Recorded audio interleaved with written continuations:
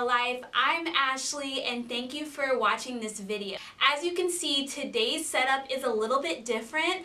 I have some exciting new content that I'm bringing to you guys and starting a new chapter of this channel, which is guests that I will feature on certain important and special videos for you. Today, this new series of videos is gonna be two parts. But first off, I'm Ashley, I'm a rave mom and real mom in my real life, and I like to live by the mantra Carpe Diem. So my channel is all about living in the moment, creating positivity, and just creating the best you that you can possibly be. Today, we're going to talk about meditation and the benefits and how you can start your own meditation practice in your daily life. Meditation for me was something that came with my yoga practice. But later on, I found out that actually meditation in your everyday life is very beneficial. So excited to be sharing with you a chat that I had with one of my friends, Hannah. She is one of my really good friends from college. We both went to design school together. But not only is she a creative like I am, she's also a newly minted entrepreneur. She's starting her own design research and user research practice and consultancy. I am so proud of her, and she'll tell you a little bit more about her business venture in this video. I asked Hannah to join me for this conversation because she has a meditation journey that is remarkable, and I wanted her to share some tips. So let's get started. Okay, so hi Hannah, thank you so much for joining me. I just did a little brief intro about a little bit about who you are and how I know you, but did you want to share a little bit about yourself before we get into all about meditation? Sure. I'm an entrepreneur right now. I just pretty much quit my job a few weeks ago, and wow. It's been quite exciting ride. And up until then, I was feeling really like I wasn't really living my most authentic life, and I really wanted to kind of burst out and get to do what I really wanted to do. Yeah.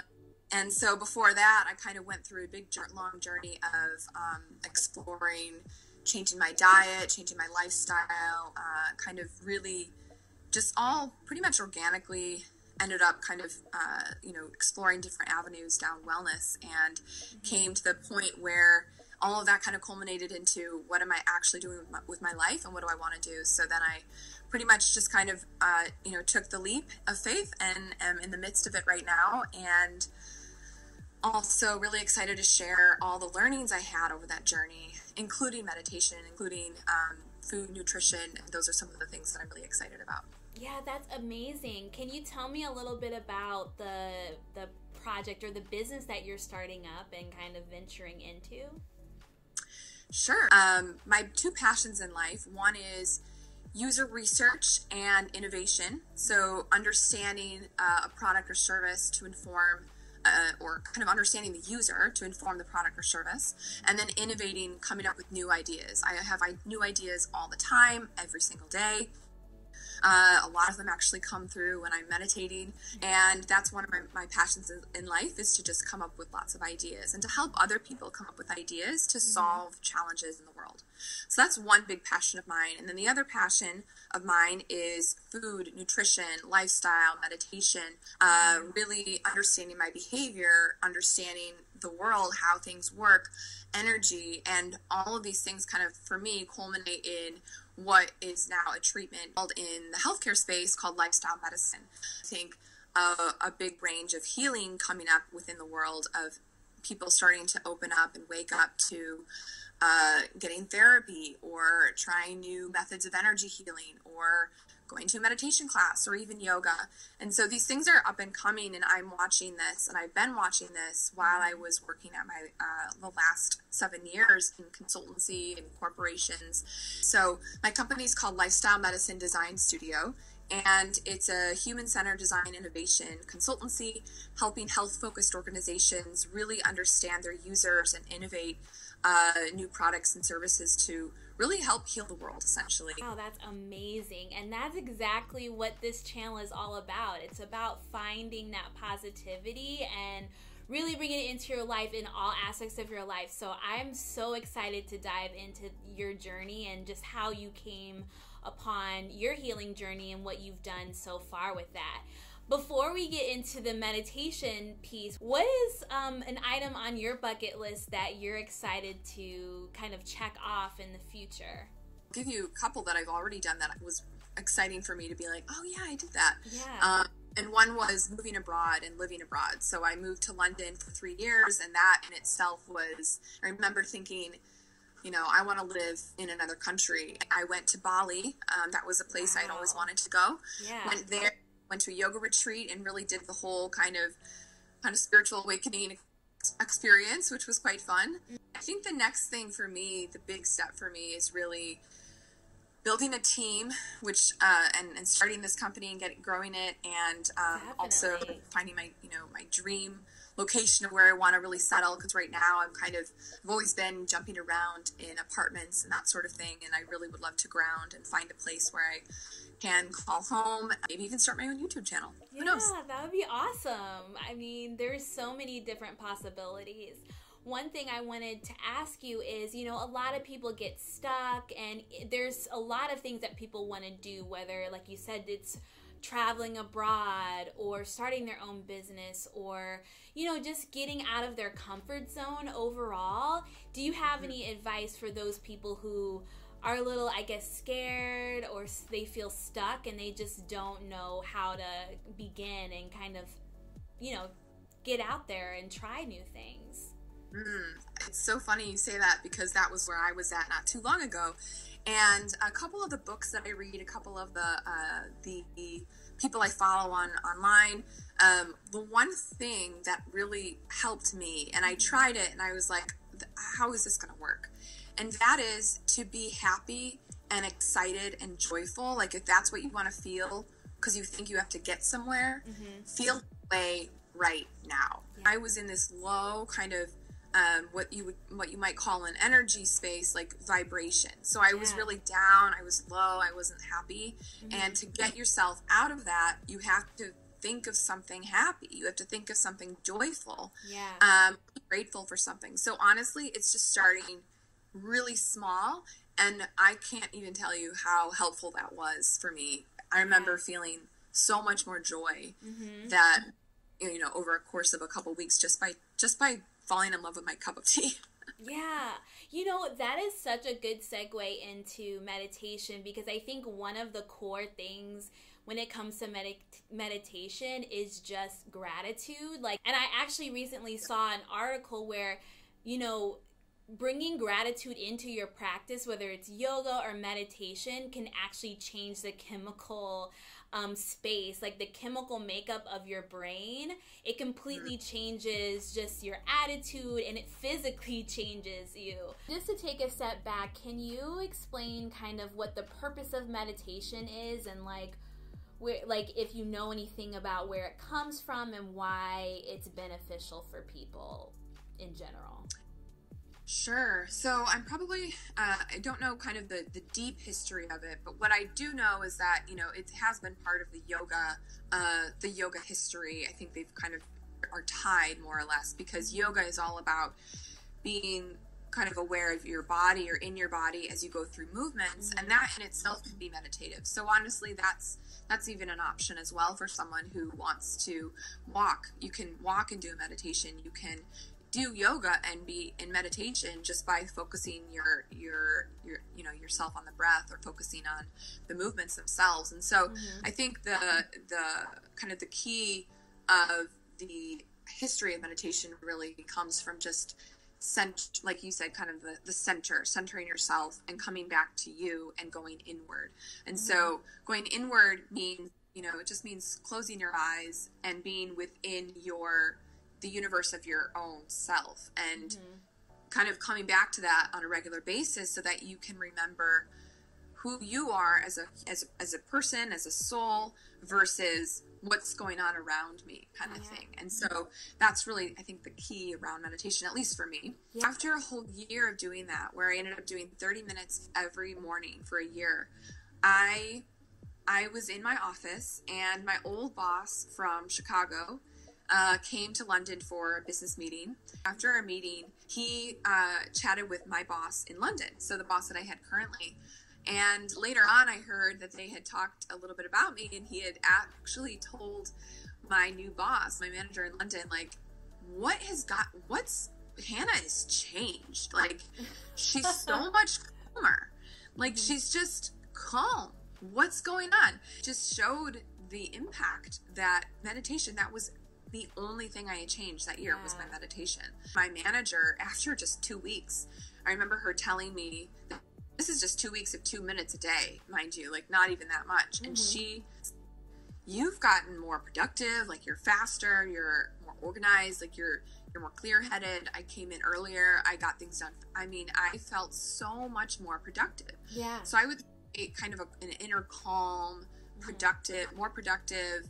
And people will start to notice, because when you start to go inward and close your eyes and sit in that silence every day, and you become this kind of grounded, slow, kind of calm person, you aren't reacting to things as much. You're actually waiting, and you're starting to respond in a compassionate way. But for some reason, it just allows you an extra couple, minutes of space to then, what do I actually need to say? Okay, and is this actually a big deal? And, so you start to slow down. I think it really slows your whole nervous system down. It slows your whole body down. And I went from having anxiety every single morning when I woke up to, like, my anxiety only happens in certain situations once in a while now. Definitely. I think you're right that you're less quick to react. You do take a breath and some space.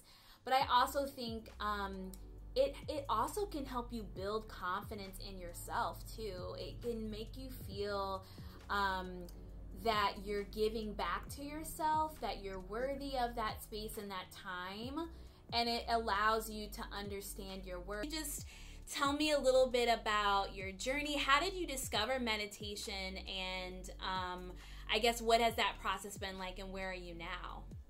Sure. So I think everyone will discover meditation differently. There's so many different avenues. For me, I had heard of it, and I didn't think it was for me because I was so anxious and so jumpy that I'm like, there's no way I can sit in this pose for a long period of time, because my mind is always racing. And a cooking class, I wanted to start eating healthier. And so I took a cooking class, and then the cooking teacher introduced me to a course. This was when I was living in London. And this course happened to be a self-awareness, kind of exploration or discovery course that I was a bit hesitant to go to, because I figured I'm fine. Like, why do I need to change myself? And it ended up changing the course of my life, and that's where I'm at. That's why I'm where I am now.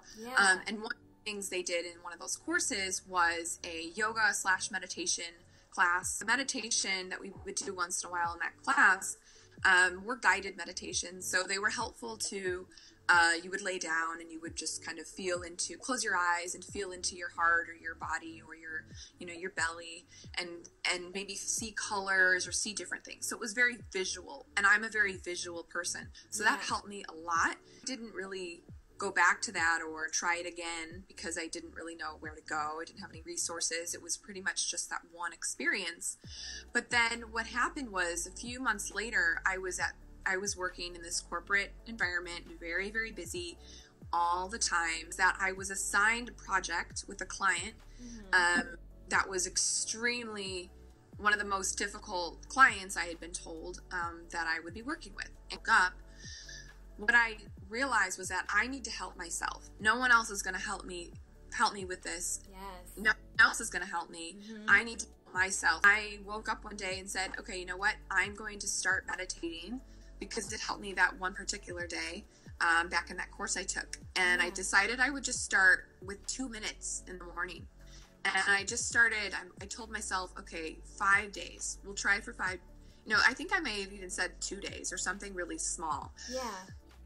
For at least a couple days, see how it goes. So I woke up one morning. I didn't look at my phone. I didn't look at anything. I did go to the bathroom, came back, sat in my bed, and then for 2 minutes, put my timer on, and I just closed my eyes, and tried to see if I prefer my hands on my body or my hands here, kind of on my side. I think I started with my hands on my body and just 2 minutes. And after 30 seconds, I kind of like peeked at the clock and then was like, oh my God, is this almost over? And, you know, kind of like that. And then I was like, okay, try to not think.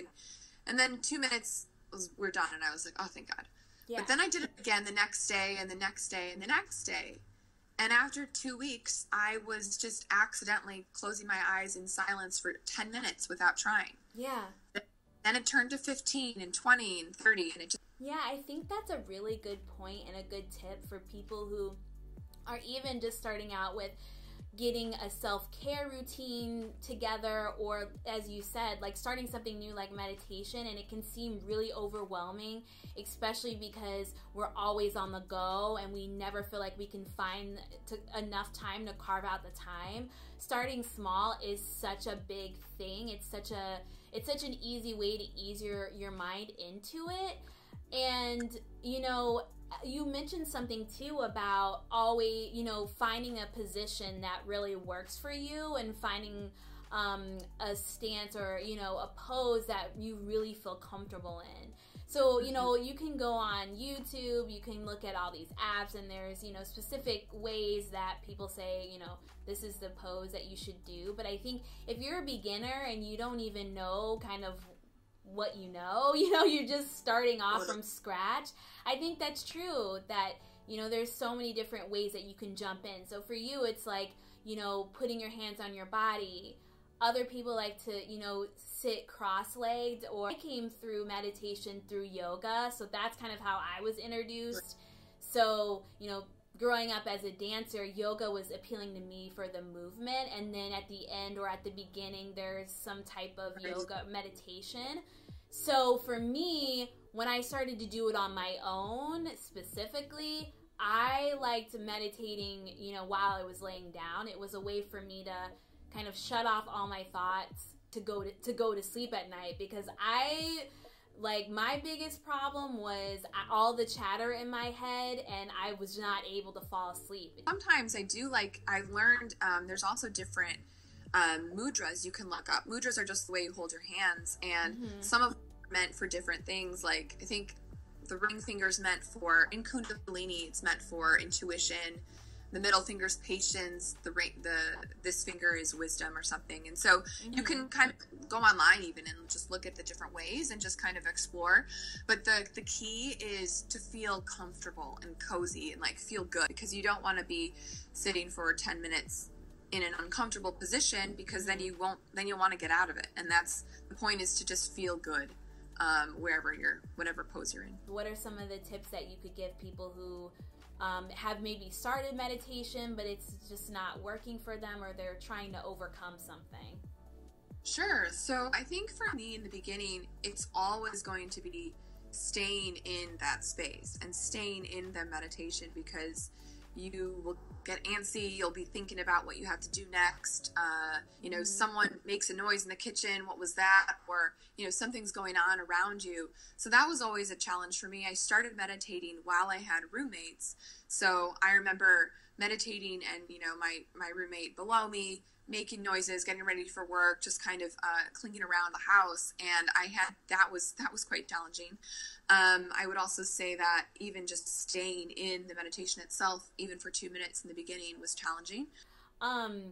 One other thing that I know that has helped me is mantra, like using a mantra to help me get into a meditative space, because it can be difficult when you first start out. So each year I kind of have a set mantra. Personally, for me, guided meditation is kind of what helped me get started. Someone telling me, kind of walking me through the step of relaxation and getting into a meditative space. So they always mention, okay, if you have a mantra, think of it now. And that's actually something that you can hold on to. You can repeat that continuously in your mind. If silence is too much for you starting out, you can continue to repeat that. And that really gets you into that meditative space. And then the other thing that my yoga instructor you know, his advice for everyone is, you know, all you have to do is kind of listen to the noises around you, but don't necessarily give them a name. So repeat the noises and the sounds around you and just listen for a moment. And once you start listening, you'll find yourself in that peaceful state because you're not focused on what's going on in your mind. Actually, I wanted to add to that a little bit because so one thing a yoga teacher here in Seattle has mentioned to me as well that has helped me is and I think what your teacher is talking about as well is the senses. So being very in tune with your senses. So I'll actually, to help me get in that space in the morning, sometimes I will do that as well, where I'm noticing the sounds, but then I'm also noticing the air, the temperature of the air on my skin, and feeling of the rug underneath my feet. Right, the grounding of your body. Like the feeling of the texture of my clothes on my arm, things that you don't normally think about. That's mindfulness essentially, being very mindful of what you're feeling, but it does, you get in the meditative state. So start small, and I would say, like, I tried 2 minutes in the morning for 3 days just to see if I could do it, and I did. So start small. The other thing with starting small is to, sometimes it's helpful for a habit to latch it onto another habit. So if you, something that they say in the meditation world I heard is, I think it's called RPM, rise, pee, meditate. So you rise, you go to the bathroom, and you meditate. Now, I know that's easy for me because I don't have a family. I don't have, you know, a lot of people in my house. I'm sure that's challenging for different people that maybe just had a baby, this or that. But just make it, kind of add it to when you get your coffee and then bring that to your meditation space. Or maybe brush your teeth first, or you see your child and then you go meditate. So come up with something where you can kind of latch it on to a habit that will help. And to start small, and also just be kind to yourself. Just, start small, and it's okay if you miss a day. I think the other thing they said, there's another thing where it's the 2-day rule, where you just don't miss 2 days in a row. So if you go for 5 days and then you miss the 6th day, just make sure you meditate the next day, and that's okay. So just don't miss 2 days in a row. And if I could give just to piggyback off of that, if I could give advice, especially for my moms out there who it may be hard in their morning routine to get meditation in, what works for me is I do attach it to something that I'm doing, but for me, I do it during my commute. So I'll put headphones on and I'll go to a guided meditation app. And for 5 minutes while I'm on my commute to work, that's my meditative space for the day. And then also throughout the week, if I'm not able to do that, if I'm at yoga, that's a good time for me to meditate during practice. So I'm kind of getting a double whammy. I'm getting my workout in, and then at the end, I'm checking off the meditation box for sure. Thanks, guys. So that concludes part 1 of this series. All about meditation. Part 2 is going to go into a little bit more about the setups, how you can set up the right environment around you, what resources and tools that you can use to start your meditation practice, and then we'll summarize for you just some overall tips on how to get started. Thanks for joining me. If you have your own meditation practice, I'd love to hear about what your experiences are, what have been the benefits for you, what are some struggles that you overcome. Please comment below. And if you like this content and you want to know more about self-care and positivity and how to boost morale in your everyday life, check out all my videos, make sure that you subscribe, and click the little bell when you want to get notified for new content when it uploads. Thanks again, and have a good rest of your day. Bye!